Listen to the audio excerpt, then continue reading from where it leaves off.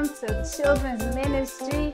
It is so great to have you tune in, watching Children's Ministry. Thank you so very much. I love you guys, each and every one of you who's tuning in, watching. Those who are tuning in maybe for the first time, maybe someone told you the Children's Ministry. Hi, I'm Angela Robertson. Glad that you're watching, you're tuning in. On this week, we're going to have a great word from the Lord on today. The message is called Making Promises, Faith Kids. Making Promises. So get what you always do. Get your Bibles, get your tablets, your phones, all that you have the Word of God on. And we're going to get into the Word today that He has for us. I'm praying while you're getting your scriptures ready, your Bibles. We're going to be in the book of Matthew. Heavenly Father, we come to thank you for this day, all that you're doing in our lives, God. We thank you, God, that we are studying in your word on today, Father. We thank you that your Holy Spirit is bringing revelational truth to us, that the eyes of our understanding will be enlightened, that we will know you, God, that we were able to serve you more perfectly, Father. As your word goes forth, we know it will not return unto you void. It shall accomplish all that you have sent it to do, God. And we give you all the honor, the glory, and the praise for all that shall be done, all that shall be revealed on this day, God. In your Son, Jesus' name we pray. Amen. All right, Faith Kids, I know you're there. Matthew chapter 5. So our memory verse is verse 37. So let's go down to verse 37. And then we're going to back it up just a little bit. So Matthew chapter 5, verse 37. And it reads, just say a simple yes, I will, or no, I don't. And anything beyond this is from the evil one.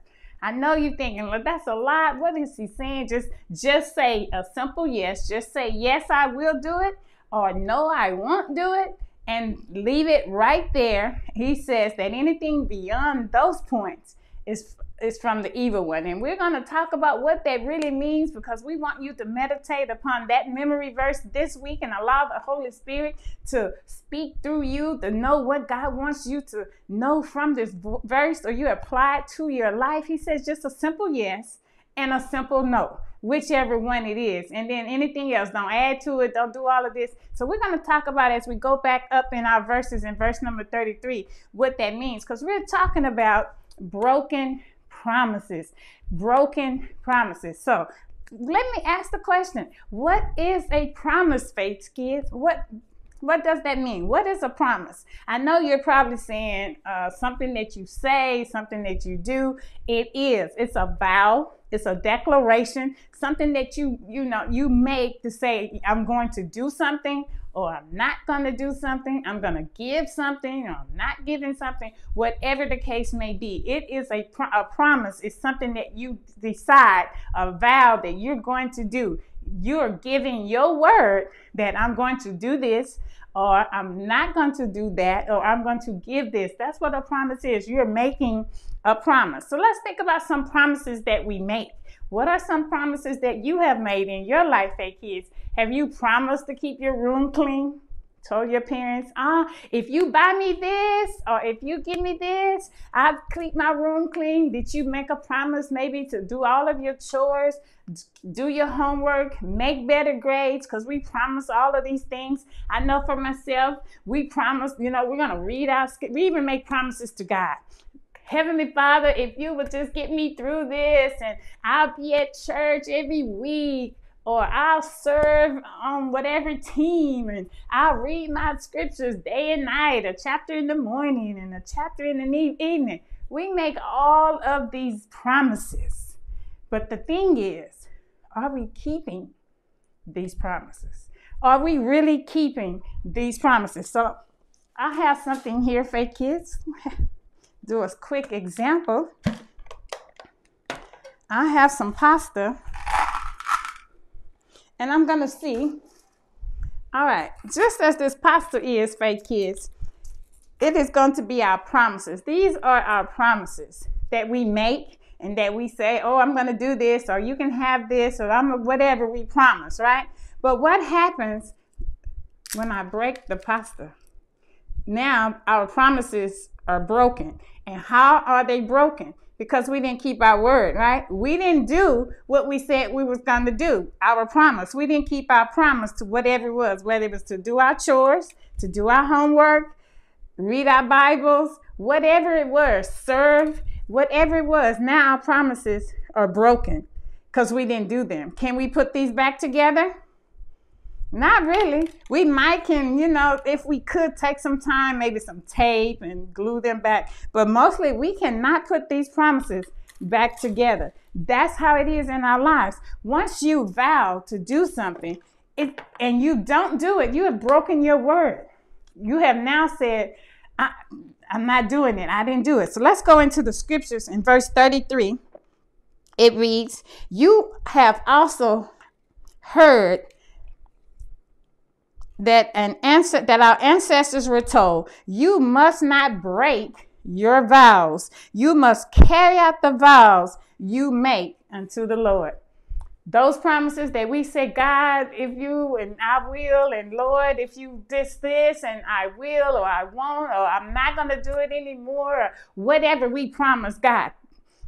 The scripture just told us, just like they told the people before us, our ancestors, don't make a vow and then all you want to do is break that vow. Because what has happened is your word, you have broken your word. Think about it. God says his word will never change, will never fail. You know why? Because he does not break promises. What he says in his word will be true. He's not like us. We say one thing and we mean something else. No, our word is our word. The enemy knows that our word is strong and our word should be truthful. When we say a thing, it should be. Because why? We were created in God's image. Just as he spoke things and they came into existence, we have that power. He has given us. We were created in his image. So what we speak and what we say will come to pass, faith kids. So we have to make sure that when we're vowing, we're making promises, we stick to them. And then again, let's keep reading. It says, but I say, do not make any vows and do not say my heaven, because heaven is God's throne. In other words, you heard maybe someone say, I swear to God, I'm going to do it. I swear to God, it's going to happen. Oh, I swear to God. No, it just told us we're not supposed to do that. We are not supposed to be swearing, and especially not to God. That means his throne. We're swearing upon his throne. Oh, I'm going to do it. No, we should not be swearing on the throne of God. He says, don't do that. And it goes on to say, and do not say by the earth, because the earth is God's footstool, right?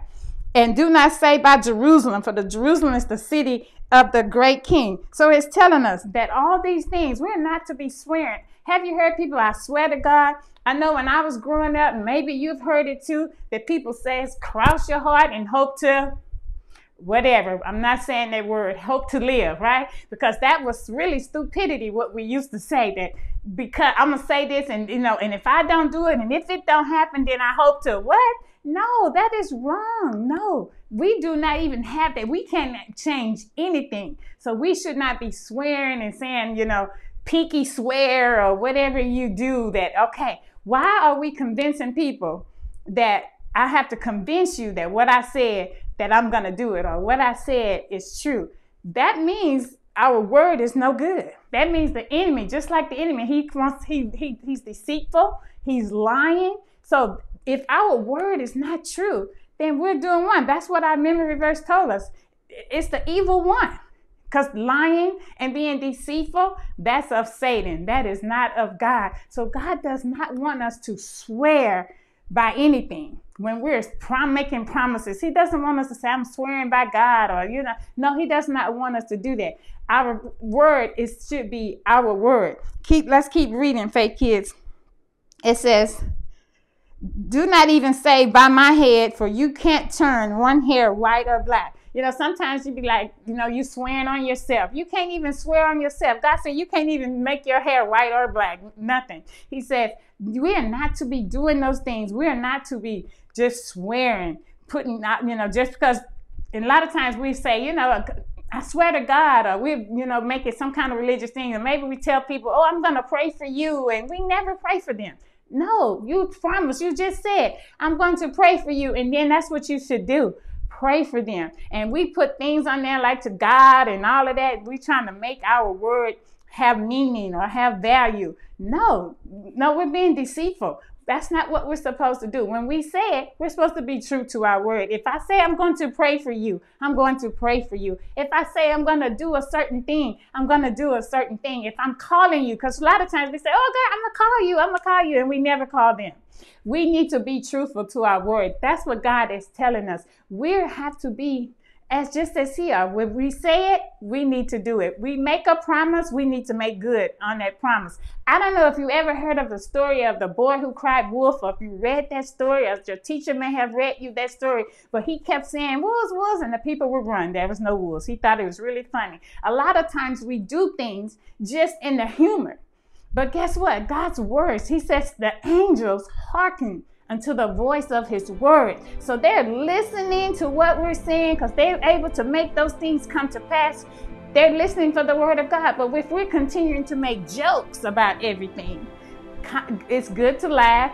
But in certain places, you have to be careful on what we say, because the enemy, that's how he comes in, trying to be deceitful and fooling us that, oh, we was just kidding around. No, you need to watch what we say. We talked about that in one lesson, about the words that we speak. So we have to be careful on what we're saying, Faith Kids. And I know that we joke, but some things we don't joke. So if we say something, then that is what we should do.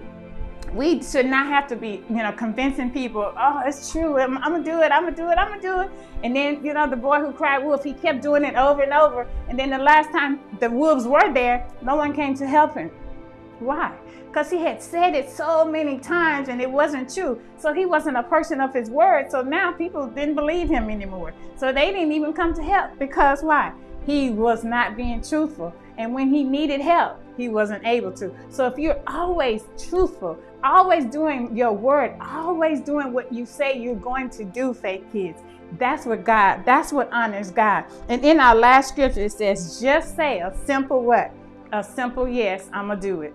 Or no, because it could be no, you're not going to do it. It's okay to say, no, I'm not going to do that, or no, I can't do that. If your parents are telling you, Faith Kids, something to do or whatever, you're going to do that. But in some your friends or whatever, and you just tell them, yes, I'm going to do it, or no, I'm not going to do it. Don't be like, okay, I'm going to do it, yeah, I'm going to do it. No, you don't need to convince them. Your word is true. When you say you're going to do something, then you should do that. If you're going to call them, if you're going to help them study or whatever, you're going to read a book, you're going to do your chores, do those things. Because that's what honors God. That's what pleases Him. That's what He says we are to do. Just give a simple yes and a simple no, and make no excuses. You don't have to convince people, I'm going to do it, I swear. No, we don't need to swear, because what we say, we're going to do. Because why? We are like our Father in heaven. He says His word will never fail, because He said it and it will be true. So we are to be imitators of Him. We are to be like Jesus. What He said, He did. He never told the disciples something that He did not do. If He said He was going to pray for those people, He did that. He prayed for them. If He said He was going to feed them, He fed them. So we too are to live our lives just like that. Let your word be true. A simple yes, a simple no, Faith Kids, and never have to swear. Never try to convince people that you are going to do something or you're not going to do something, and do it. And whatever you say, do that, Faith Kids. So I hope you have had a lesson good on today, Faith Kids. Hope you got a great word out of this. Study your memory verse in Matthew. A simple yes and a simple no. And I will see you next time, Faith Kids. Be blessed.